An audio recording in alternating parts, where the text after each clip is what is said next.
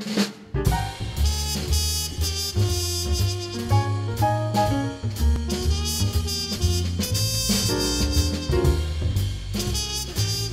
allows you to paint that area underneath. What most people don't realize is that mobile phone towers,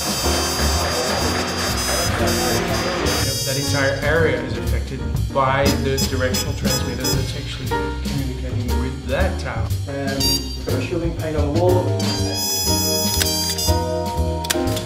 You don't want to use a foam roller.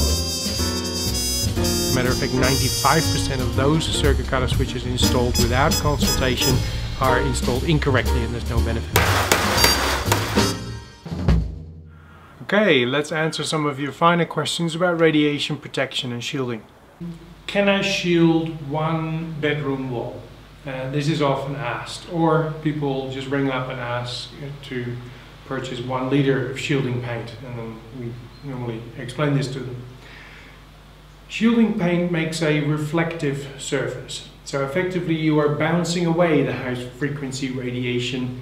For example, if you painted one wall to shield against a smart meter, which might be on the other side of that wall. What you do have to realize is that the shielding, the reflective quality, functions on both sides of the paint. So if you've got a bedroom wall, smart meter on one side, you're bouncing that one away. But if you're sleeping against this wall, it does mean that the 52 smart meters in the rest of the streets, plus the 3 mobile phone towers you might have on that side, who were already blasting into your bedroom and exposing you to that radiation, are now also once again being reflected in the surface behind you, meaning you get them twice.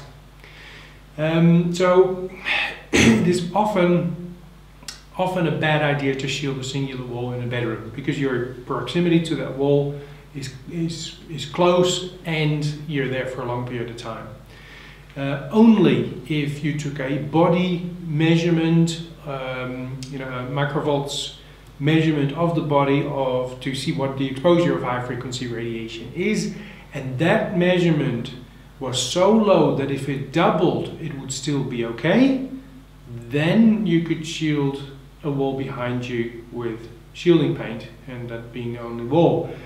Having said that, of course, if the situation changes, if the telecom companies decide that they want to put up another mobile phone tower on your side of the wall, which might be you might be unaware of, then the whole picture in that room will change without you knowing it. So unless you get remeasurements done regularly, shielding of one wall is often a bad idea.